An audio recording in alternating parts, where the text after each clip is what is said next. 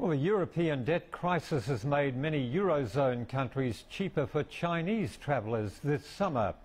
Chinese tourists are seizing the opportunity by flocking to Europe in hopes of finding good deals on luxury items. Xie Sisi reports.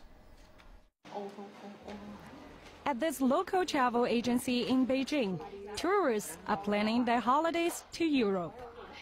I've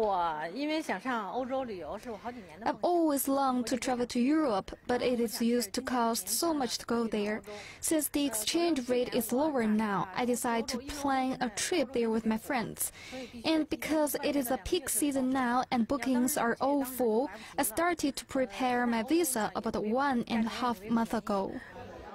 She is not alone. Official figures show that Chinese tourists traveling to Europe topped 4 million in 2011 and is expected to increase to 4.5 million by 2015.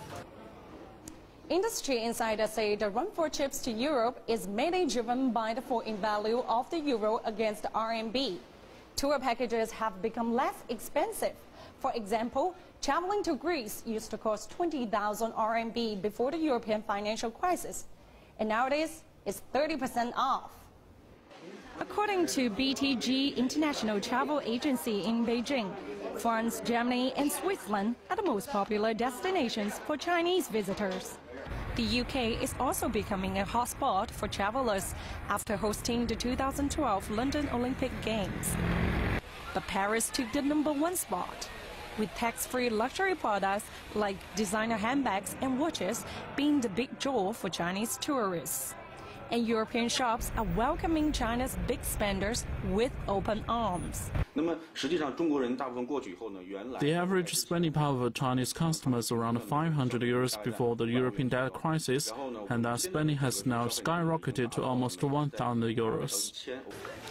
However, due to price increases in response to the falling euro, operational costs for the travel agencies have also risen. Although the euro is becoming cheaper, our profit margin hasn't really gone up that much since costs are higher. Local receptionists want to make money, so they are becoming expensive too.